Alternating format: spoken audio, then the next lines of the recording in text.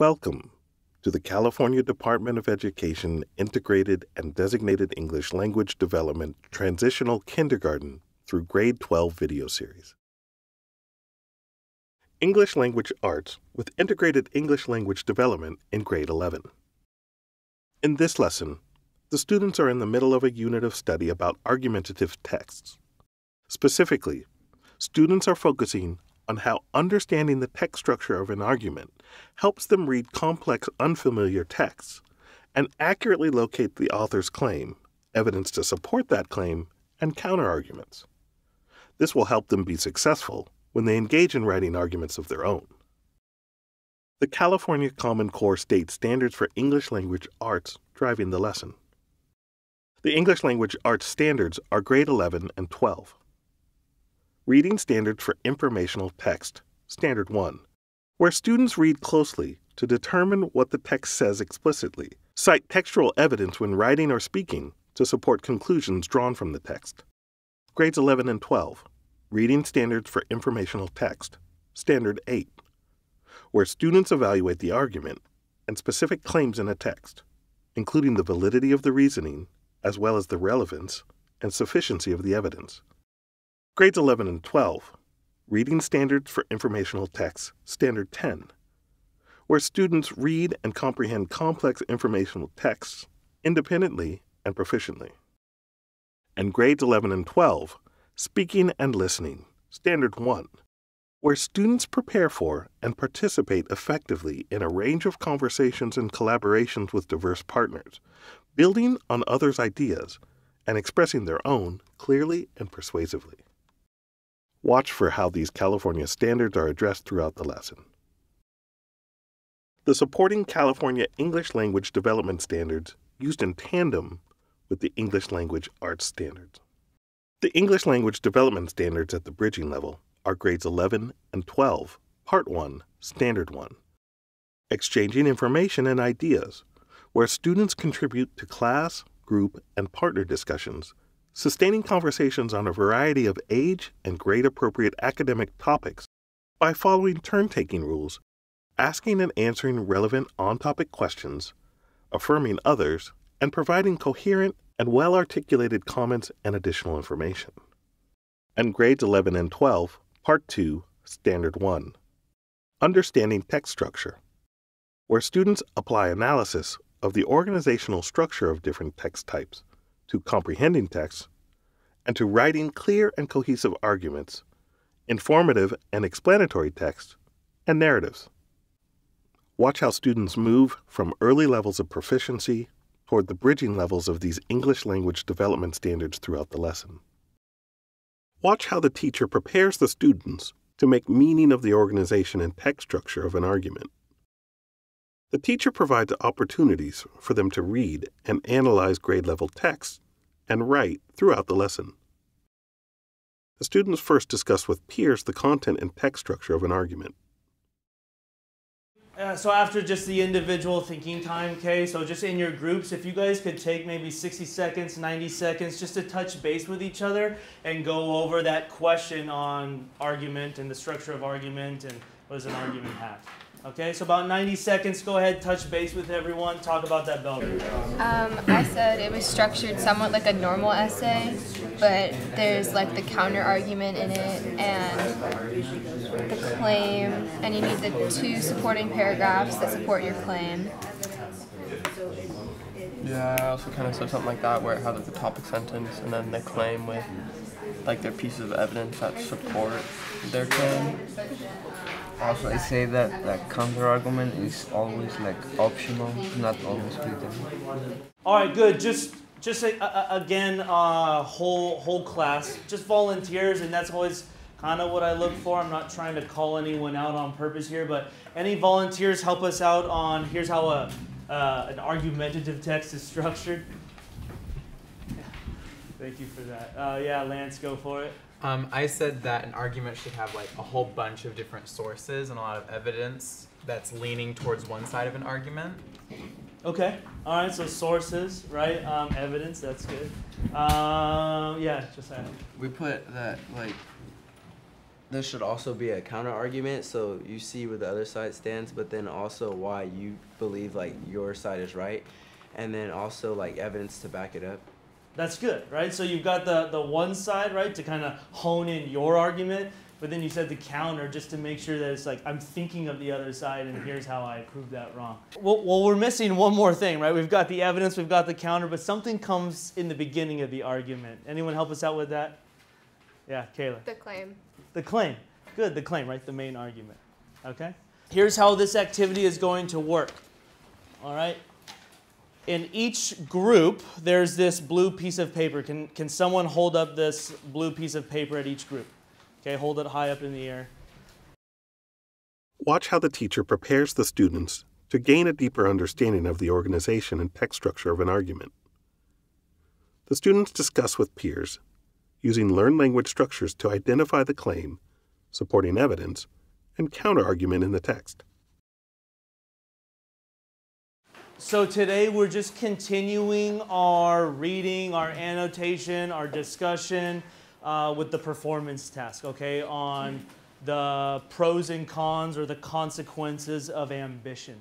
We've already started it, so the bell ringer at the top of your activity is just kind of a recall, and it's individual, just thinking time for you guys to look at how an argument is structured before we dive into actually interacting and talking about the text.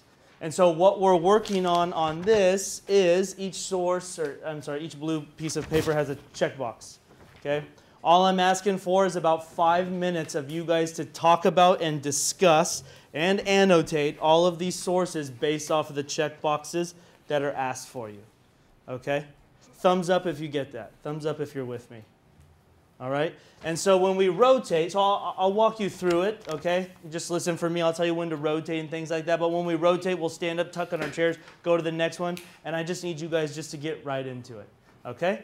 And then these boxes down here, after you're talking, I will bring you to a close. I'll have you fill in these boxes, and then that'll signal moving on to the next step. Okay? So when in doubt, you've got something specific to talk about here.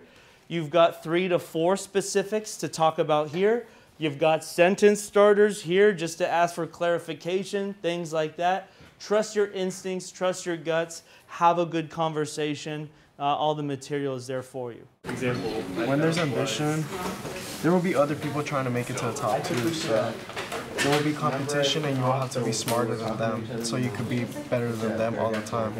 Because if not, like, you're going to fall behind and ambition doesn't always work out. Ambitions to a fault. So what can you... It says that they're workaholics. That's something that they wrote, and I think it's not interesting, but like people who are ambition really work really hard to achieve what they want, and since they work hard, it can bring.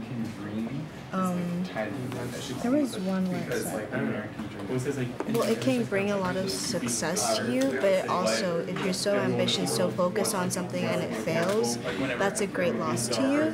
So you're back to where you started. I highlighted that ambition is socially useful. It sustains economic vitality. It prods people to take risks and exert themselves. So ambitious people are workaholics and risk takers, and they work harder than everyone else to prove that they can achieve like a goal or a dream.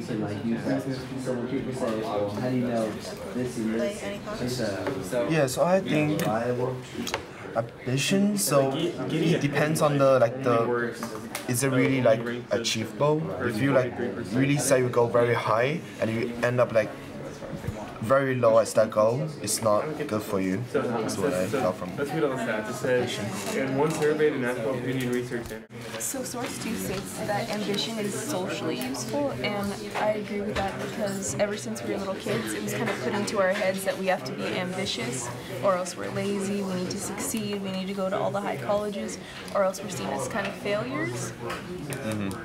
Yeah, like, I actually think like without ambition, I mean really all the stuff like we know today probably wouldn't have existed. Like, you know, what if like Bill Gates wasn't ambitious? Would he have, started, what he's made it, you know? It's like, ambition is kind of a key part of how like we operate, you know, as a society and whatnot. Because I think like without ambition, you know, would we really have like improved at all? I guess. I feel like if we don't have ambition, then we'll have a lot of lost dreams. Like in paragraph 3 when it says there are damaged dreams, abandoned projects, and missed promotions. So being too ambitious leads to incompletion. I agree with you guys. Like, for me, ambition is like push yourself, like to do something. Like you have ambition, like come on, like you think in your mind, like come on, I can do this. I have to do this because it's gonna be for me. It's gonna be for a better life, for better things, and that's it. Yeah, ambition basically pushes us to do things that hasn't been done before, which is, you know, that's how we like just keep on advancing, you know. Keep going, like you still push yourself, and if you have ambition, like At the end it says ambition is bitter as often as sweet, but without it we'd be salty. So we definitely need it. It's good in moderation. I disagree with that. Yeah, moderation. Watch how the teacher prepares the students to make meaning of the organization and text structure of an argument. The teacher provides opportunities for them to discuss with peers the skills they use to understand the content of an argument text. Okay, go ahead and flip over your handout. Couple things, and you've seen these before.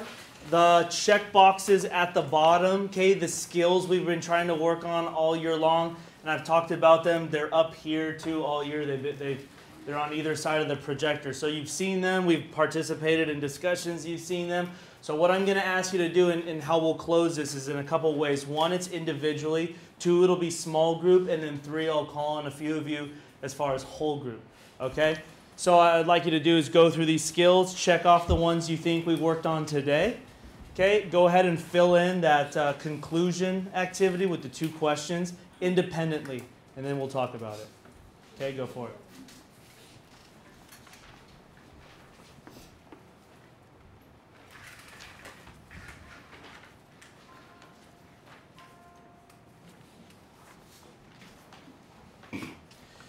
Even if you didn't finish all of the questions, now would be a nice opportunity to talk about those.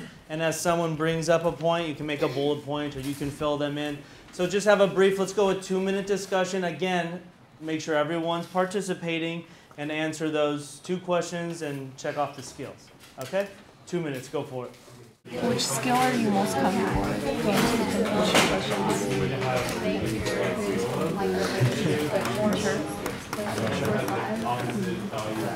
I feel like I'm the most comfortable with responding to what other people have to say. How about you? I guess probably my strongest point would be like identifying like the central idea and whatnot. Like it's kind of easy for me to understand that, or like find, you know, like that one sentence that kind of lists the main idea of the article or whatnot, and it just like it helps me like just understand how to connect the evidence together and go from there. For me, it was like read by myself and try to find the claim and how I'm gonna support with evidence from the text. Watch how the teacher provides opportunities for the students to make meaning of an argument text by discussing with peers their understanding of the structure of an argument. After the first rotation on why it's important to at least have the conversation, be able to talk about those things and talk about different perspectives, okay? There's a question on here that asks now, how does knowing the structure of an argument help you? Better in your understanding of what you're reading and your overall learning.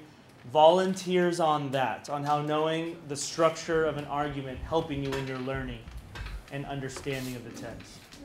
Lay, go for it. So I would say knowing the structure of an argument text can help me read another argument text better next time. I can know what part I'm reading and what I'm expecting from this part, and help me understand the text better. Now I'm going to throw you another question. Do you read those kinds of texts in other classes? All the time. all the time. Okay, so thank you for that. Anything else? Anyone? Yeah, just go for it. Me and Nathan were talking, and we said, like, you can be reading something like the counter argument, and you can think it's the main argument or something like that. So it's better to know like what you're looking for and like why it is what it is. Like, why does the author think that ambition is important, or why he doesn't? And then you have to see that. So like when you're making an argument, you can have pros and cons in it. I like that point too. On understanding the structure lets me know, oh, this is the counter, because maybe if you didn't, you might get confused and think, oh, that's the main argument, and so that works out nicely as well. Reflection and discussion. Reflect on the following questions. First, how did you observe the following focal content standards and supporting English language development standards being implemented in this grade 11 integrated English language development lesson? English language arts.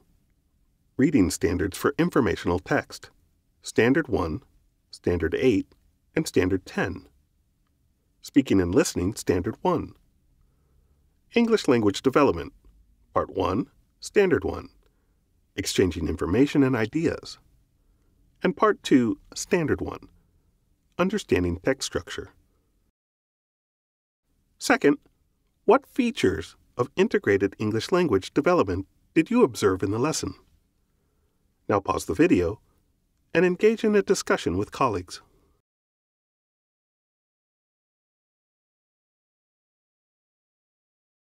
The California Department of Education would like to thank the administrators, teachers, and students who participated in the making of this video.